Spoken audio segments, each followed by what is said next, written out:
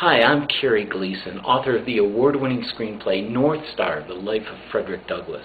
And as inspirational as Frederick Douglass was, Anna Murray Douglass was equally inspirational. She was his wife, and in the screenplay she's got a relatively small role, but it is very, very important. And there are two scenes in particular that I think audiences will walk away from this film remembering perhaps for the rest of their lives. And the final scene of the movie, Anna summarizes the life of Frederick and crystallizes what he's all about in a way that I don't think any other character could possibly do. And I wrote the script that way because I felt that it had to come from somebody close to Frederick, who loved and respected him and cherished what he was all about.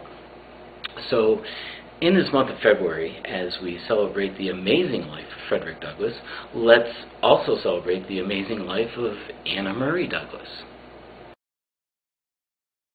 Anna Murray Douglass. The best portrait of Anna Murray Douglass comes from daughter Rosetta Douglass Sprague, who wrote a tribute, "My Mother as I Recall Her." I paraphrase from that short book. Too often are the facts of great sacrifices and heroic efforts of the wives of renowned men overshadowed by the achievements of the men, and the wonderful and beautiful part she has played so well is overlooked. The story of Frederick Douglass's hopes and aspirations and longing desire for freedom has been told. You all know it. It was a story made possible through the unswerving loyalty of Anna Murray. Anna Murray, a free woman, was one of 12 children, 7 of whom were born into slavery. She married Frederick in 1838, entering the world of a fugitive existence, yet supporting her husband in his own convictions.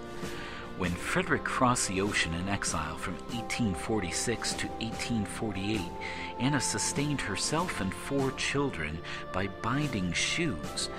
She lived in fear that Frederick would never be able to return, and that she might be taken from her children for aiding in his escape.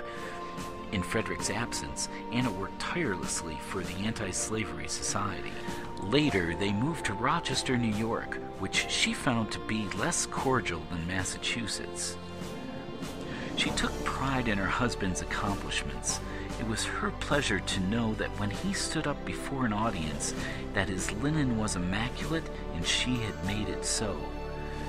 On publication day for the North Star, there was rejoicing, and she would set the table with a huge feast to celebrate. Perhaps no other home received under its roof a more varied class of people than did our home. From the highest dignitaries to the lowliest person, bond or free, white or black, were welcomed, and Mother was equally gracious to all. Anna was afflicted with sudden paralysis in 1882 and died.